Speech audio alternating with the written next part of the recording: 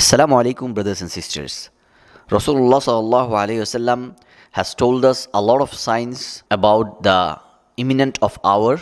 Before the final hour, there will be plenty of things that will come in front of us, which we can understand that the hour is coming near. In one hadith, Anas bin Malik radiallahu anhu said, "May I not narrate to you a hadith which I heard from Allah's Messenger sallallahu alaihi wasallam has said to me, which no one would narrate to you after me who would have personally heard it from him.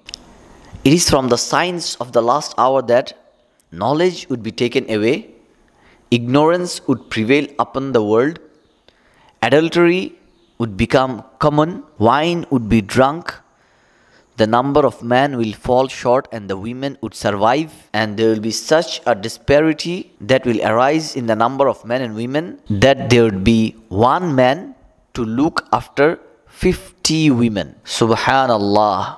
Nowadays you can see how zina became common. Everywhere, the whole society, the culture, the billboards, everywhere it's pushing you, it's enticing you, it's encouraging you for zina and adultery. May Allah protect all of us from all these indecent behaviors.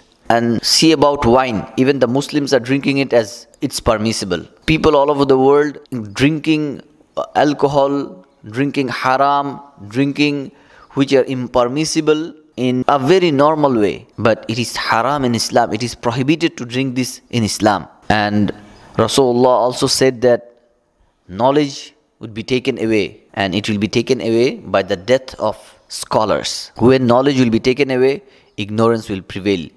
And due to ignorance, people will not have the knowledge of deen, real knowledge of this Islam. So when there will be no knowledge, people will be acting according to their own self. People will be following those people who don't have knowledge, and there will be anarchy in the community. All of the things that Prophet Muhammad sallallahu alaihi wasallam has said about the signs of the hour is already happening. One of the scholars has mentioned that all the minor signs has been already occurred. Now we are waiting for the major signs. May Allah protect us from any harm that is going to happen. Take heed of your time. Take heed of yourself. Learn about this deen. Learn about the knowledge of Islam. Otherwise, by knowing or by not knowing, due to our ignorance, we may fall into the group of people who are amongst the misguided ones.